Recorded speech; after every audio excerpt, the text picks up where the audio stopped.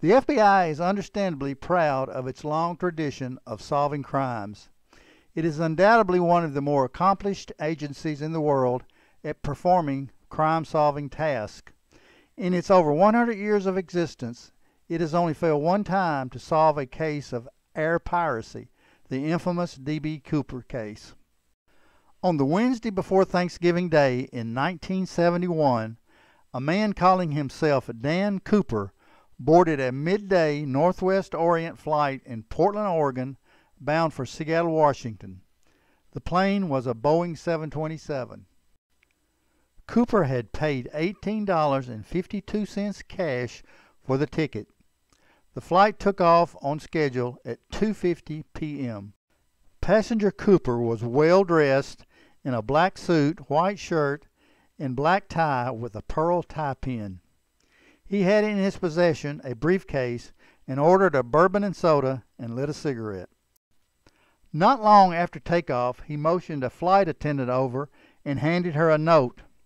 She assumed the note was his telephone number and put it in her pocket without looking at it. Cooper then said to her, quote, "Miss, you'd better look at that note. I have a bomb," end quote. Nervously, she opened the note, and it read, "I have a bomb in my briefcase. I will use it if necessary. I want you to sit next to me. You are being hijacked." The flight attendant sat down next to Cooper and asked him to show her the device.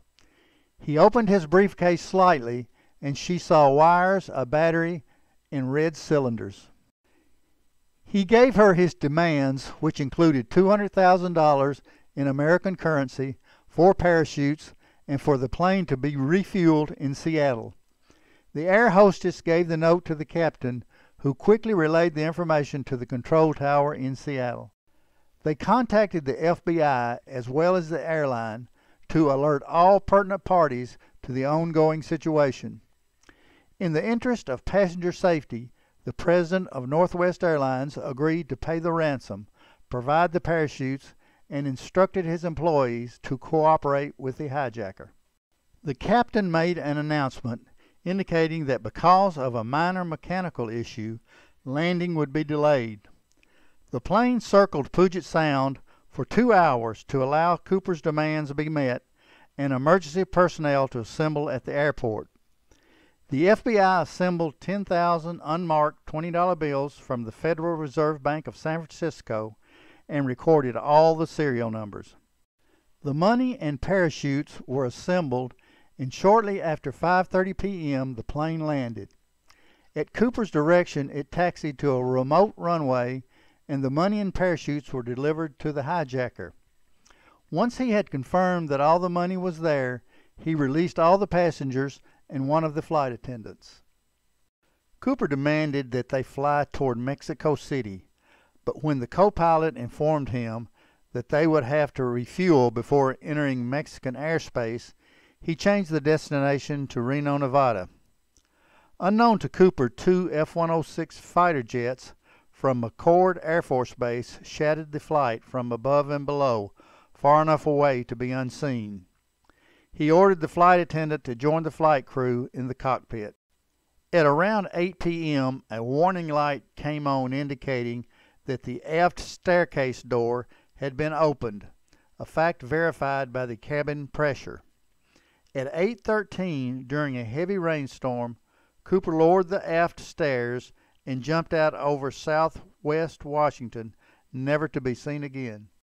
At 10:15, the plane landed in Reno, where the FBI recovered 2 of the 4 parachutes and 66 fingerprints that were never matched to any in fingerprint databases.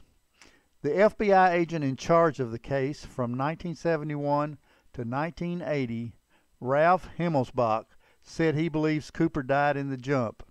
He said, quote, "I can't say that it wasn't survivable, but it's unlikely.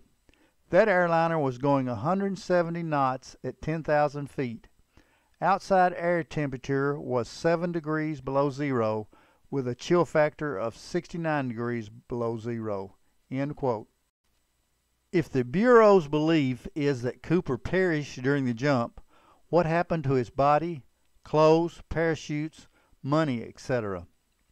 The official explanation is that his body was eaten by wild animals and his clothes, parachute, and the money was destroyed by the elements. The investigation of the event continued for years. With little evidence left behind, the FBI struggled to generate much information that could close the case forever. FBI modeling suggested that Cooper's descent would place him at Lake Merwin, close to Ariel, Washington. Washington police conducted door-to-door inquiries in the area, along with air, foot, and boat searchers. Nothing showed up. At the end of 1972, all serial numbers of the ransom money was released to the public, to no avail. Rewards were offered, and again nothing concrete emerged. Since the hijacking, the FBI has investigated more than 1,000 persons as possible suspects, including a World War II veteran, a mass murderer, a criminal, and a university professor.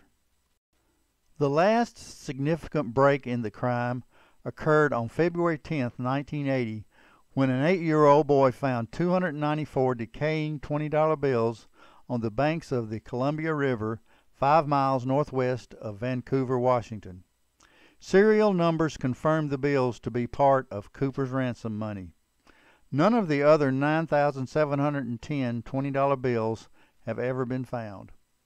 Special Agent Larry Carr, who took over as head of the investigative team in 2006, had this to say about the investigation. Quote, "We originally thought Cooper was an experienced jumper, perhaps even a paratrooper.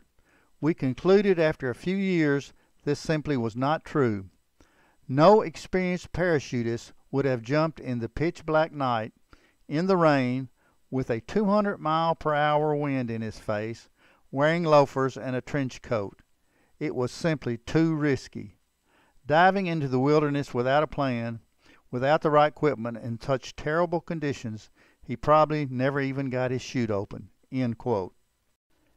Evidence would suggest that Cooper, whoever he might have been, died on that fateful night in 1971. However, there will be many who disagree, as other theories have surfaced over the years. One of the more recent theories involves a Vietnam veteran named Robert Rackstraw. A History Channel documentary came to the conclusion that Rackstraw was indeed D.B. Cooper. Mr. Rackstraw was never indicted or admitted to being Cooper.